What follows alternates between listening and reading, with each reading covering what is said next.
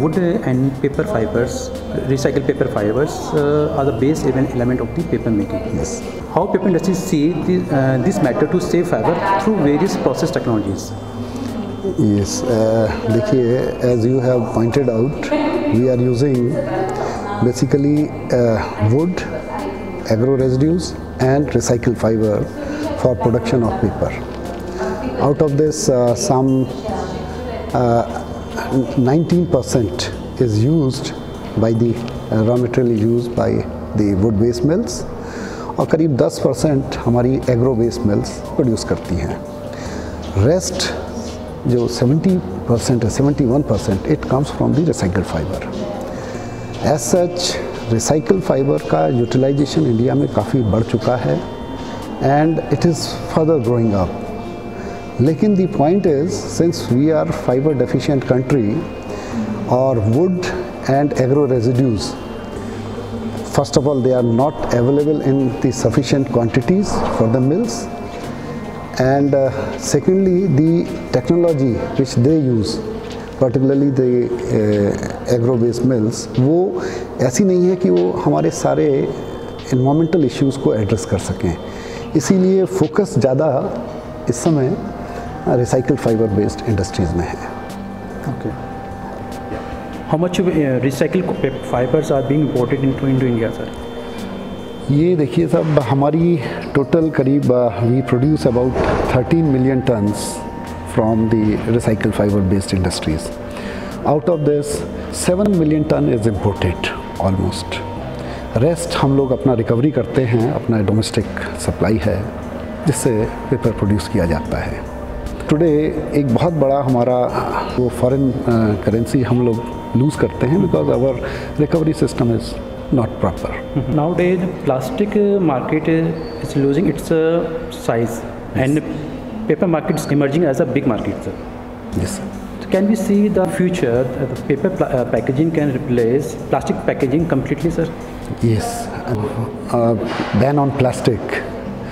This is a blessing for our industry. First of all, we are blessed that our industry is using renewable fiber. तो असली बात ये है कि renewable fibre होने की वजह से हम जितना इसका यूज़ बढ़ा सकते हैं उतना हमें बेनिफिट रहेगा, because we will save our petrochemical investment on the petrochemical substances. How the industry is going to address this issue of ban on plastic. इसमें देखिए धीरे धीरे इंडस्ट्री ने, अगर आप स्ट्रक्चर देखें तो हम पैकेजिंग की ओर ज़्यादा फोकस कर रहे हैं और जितनी भी पैकेजिंग रिक्वायरमेंट्स हैं वो अभी ज़्यादा से ज़्यादा हम रिसाइकल अपने पेपर प्रोडक्ट से ही कर रहे हैं. बहुत ही कम केसेस में अगर आप देखेंगे तो प्लास्टिक यूज़ होता है या इट इज़ ऑलमोस्ट नेग्लिजिबल. रही बात कि is the paper product suitable to replace plastic, तो सबसे बड़ी प्रॉब्लम यही आती है कि प्लास्टिक के कंपैरिजन में पेपर को कहा जाता है कि paper is not substrate to have the barrier properties. क्योंकि देखिए बैरियर प्रॉपर्टीज़ पानी के लिए चाहिए, हमें वाटर रेजिस्टेंस चाहिए, हमें ऑयल रेजिस्टेंस चाहिए अपने प्रोडक्ट्स में. Even in some of the cases we need non परमियंस towards gases also, क्योंकि बहुत से प्रोडक्ट्स ऐसे हैं, फूड प्रोडक्ट्स, जो पैकेज किए जाते हैं इन नाइट्रोजन एटमॉस्फेयर, जैसे chips and many other food items. तो वहाँ पर पेपर को धीरे धीरे कुछ मॉडिफिकेशंस के ऊपर काम चल रहा है, where paper can be modified and to have the properties similar to plastic. एक बहुत अच्छा सेगमेंट निकल के आ रहा है साहब, and that is the use of pulp, paper pulp in our tableware and cutleries. आपको पता होगा एक यश पेपर मिल फैज़ाबाद में, they have their own product, Chak where के नाम से है, and this is a very promising product. ऐसे ही अभी इंडिया में जैसे जैसे हमारा प्लास्टिक का यूज़ कम होगा, we have to adopt the scenarios where we can utilize more of paper and pulp for this type of products. Recent research में एक यूएस की एक रिसर्च ऑर्गेनाइजेशन है, उन्होंने क्लेम किया है, they claim that the food grade paper made from the fibres it contains कार्सिनिक nature because it's after all made of chemical, made from chemicals. As a CPPRI, what is the stand of? देखिए, जो आप बात कर रहे हैं ये शायद एक स्टेटमेंट है जिसमें रिसाइकल्ड फाइबर बेस्ड मिल्क के पेपर प्रोडक्ट्स को यूज़ किया गया होगा। Okay, not virgin, not the virgin one. Virgin products अगर हैं तो उसमें कोई चांस नहीं होता है कि हम लोग एक्सपेक्ट करें कि फूड ग्रेड नहीं होगा। After all there is some chemical contents there sir in paper sir. Generally like सी, हमारा जो पेपर ग्रेड क्वालिटी है उसमें कुछ रिक्वायरमेंट्स हैं। It should not contain some heavy metals, okay, and it should not have any contaminants like fungal and bacterial contaminants. अगर ये recycled fiber से product आ रहा है तो there are chances that we may have heavy metals, for example ink particles and many other things. Okay, nowadays in a changing environment conditions, there is a requirement of smart paper. Yes. Which has a less chemical, less fiber and less water consumption, but still it has a very good physical properties. Is CPPRI working on such kind of project to make such a kind of paper? Smart paper, देखिए वो papers होते हैं जो कुछ special applications में use किए जाते हैं। सो स्मार्ट पेपर्स कॉन्सेप्ट अभी तक इंडिया में नहीं इंट्रोड्यूस हुआ है, but in developed countries they are already using this concept. Where they are using? Like for sensors they use the paper, and for some even in Japan and in Scandinavian countries they have developed some technologies and even have commercialized it कि वो लोग printed circuit board उन्होंने पूरा paper के ऊपर बना दिया है।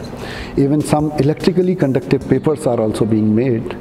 सम सेंसर्स हैव बीन डिवाइस्ड जो कि आपके बॉडी में अगर कहीं लगा दिए जाएं तो वो आपको सिग्नल दे सकते हैं टेम्परेचर का, बॉडी के टेम्परेचर का।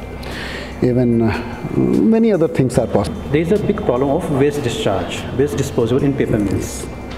And if paper mill do not discharge waste out of the process, the quality of paper gets deteriorated. Yes. In this condition, what is the stand of CPPRI, sir? What the best CPPRI suggest to the paper mill, sir? देखिए, जो भी मिल operate करती है and they get a consent to operate. This consent to operate is given after our authorities, regulatory authorities are sure that industry is meeting all the norms. इसलिए ये कहना कि waste discharge हो रहा है और उससे कुछ परेशानी हो रही है, I don't think, because all industries they have system in place for treatment. बात आ जाती है अब रिसाइकलिंग का कि पेपर इंडस्ट्रीज हम अपने रिसोर्सेज को बचाने के लिए we recycle some of the utilities. Like for example हमारा वाटर है उसे हम लोग रीयूज़ करते हैं, उसे ट्रीटमेंट दिया जाता है एंड देन ट्रीटमेंट के बाद इस स्टेज पे लाया जाता है कि वो उसकी क्वालिटी वही आ जाए जो हमारे प्रोसेस में जिसकी ज़रूरत है। तो ये इंडस्ट्री का अपना कॉन्सेप्ट होता है कि हम किस क्वालिटी का पेपर प्रोड्यूस कर रहे हैं। एक x member of CPCB body के उन्होंने बोला है कि if paper will adopt the ZLD, zero liquid discharge, that will create the carbon footprint, but it is not a viable system for the paper mill. What is the stand of CPPRI, sir? On here we are trying to develop some technologies. Particularly क्या है, देखिए जो ZLD concept को अगर industry में adopt कराना है उसके लिए टेक्नोलॉजिकल इनोवेशंस करने होंगे, कुछ इन्वेस्टमेंट भी करना होगा इंडस्ट्री को, लेकिन वो किस लेवल तक रहेगा ये थोड़ा डिफ़िकल्ट है अभी कहना, because we are working on this. हम लोग कुछ किडनी टेक्नोलॉजीज़ पे काम कर रहे हैं where membrane filtration and RO systems का कॉम्बिनेशन को एज ए किडनी यूज़ किया जाएगा और उसमें पानी को इतना ट्रीट कर दिया जाए कि हम उसे रिसाइकिल कर लें अभी तक जो ZLD का कॉन्सेप्ट है उसमें जो गवर्नमेंट की डायरेक्शंस हैं उसके हिसाब से सरफेस पे आप पानी को एग्रीकल्चर के लिए यूज़ कर सकते हैं, and that is what our industries do. अगर ZLD का कॉन्सेप्ट कहा जाए तो वो ट्रीटमेंट करके उसे इस लेवल का, इस क्वालिटी का पानी बना देते हैं आफ्टर ट्रीटमेंट कि उसे अगर डिस्चार्ज किया जाए तो उसके कोई भी हार्मफुल इफ़ेक्ट नहीं होंगे। लेकिन रिसाइकिल उसे अगर इंडस्ट्री को अपने प्रोसेस में करना है तो उसकी क्वालिटी थोड़ी इम्प्रूव करनी पड़ेगी। Has CPPRI worked or been working on any international research project in a collaboration with any international company? If yes, then what was the objective of this research and how our people can benefit out of it, sir? देखिए, companies के साथ तो हम लोगों ने कोई ज़्यादा direct work नहीं किया है, but what ever work we have done is through the institutions. Okay, at present अभी कोई हमारा प्रोजेक्ट नहीं है हमारे पास, लेकिन हमने in the past we have done some work with France and some other Scandinavian countries. हमारे उनके साथ MOUs भी हैं, and we are open to work together. Only thing is that if there is a requirement then we work together. What was the objective that MOU, sir? एक देखिए, waste paper recycling के ऊपर काफ़ी पहले हम लोगों ने काम किया था। बाकी MOUs जो हमने आप बात कर रहे हैं वो हमने ब्रॉड एरियाज़ में किए हैं, जिसमें ये कहा गया है कि हम रिसोर्स कंजर्वेशन पे ज़्यादा ध्यान दें।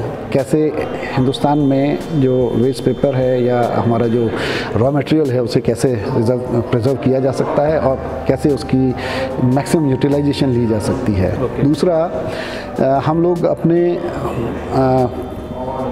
वाटर कंजर्वेशन इस पे बहुत ज़्यादा फोकस दे रहे हैं। और हम लोग ने our institute has submitted some proposals.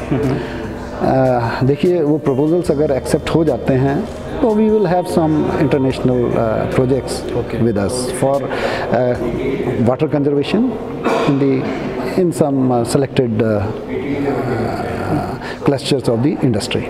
So what are the various substrates by which paper can be made? Any new substrate you are working on? ये देखिए कन्वेंशनल रॉ मटेरियल तो हमारे like we know is eucalyptus, popular, acacia, but there are some other non conventional raw materials also. For example, Melia dubia and some other wood species. We are working on these species, and उनका बहुत अच्छा potential है. उनसे अच्छी quality का paper बनाया जा सकता है. एंड दीज आर इकोलॉजिकली कहा जाए तो हिंदुस्तान के जो आबो हवा है उसमें ये बहुत अच्छी ढंग से मैच कर जाते हैं. ये हमारे अपने ही नेटिव प्लांट्स हैं. तो इस टाइप के कुछ कन्वेंशनल रॉ मटेरियल हैं जिन पे इस समय काम करने की ज़रूरत है और इन्हें प्रमोट भी किया जाना चाहिए. इसके अलावा जहाँ तक नॉन कन्वेंशनल रॉ मटेरियल की बात है, देखिए इसमें एग्रीकल्चरल रेड्यूस बहुत हैं जिन पे अभी तक काम नहीं हुआ है. फॉर एग्जांपल देखिए अभी राइस स्ट्रॉ, ये बहुत पोटेंशियल रॉ मटेरियल है, लेकिन इसमें कुछ इनहेरेंट प्रॉब्लम्स हैं जिनकी वजह से अभी तक यूज़ नहीं किया जा सका. एक सिलिका प्रेजेंट होने की वजह से इसको यूज़ नहीं किया जा सकता है. लेकिन हमारा इंस्टीट्यूट कुछ ऐसा काम कर रहा है कि राइस स्ट्रॉ का जो पल्प हो उसे हम पैकेजिंग में यूज़ करें. एटलीस्ट लो एंड एप्लीकेशंस के लिए यूज़ कर ही सकते हैं. अगर हाई एंड में ना जाए, लो एंड एप्लीकेशंस में किया जाए ताकि इस नॉन कन्वेंशनल रॉ मटेरियल का यूटिलाइजेशन हो सके और हमारा जो रिसोर्स के ऊपर जो बोझ पड़ रहा है वो थोड़ा कम हो जाए.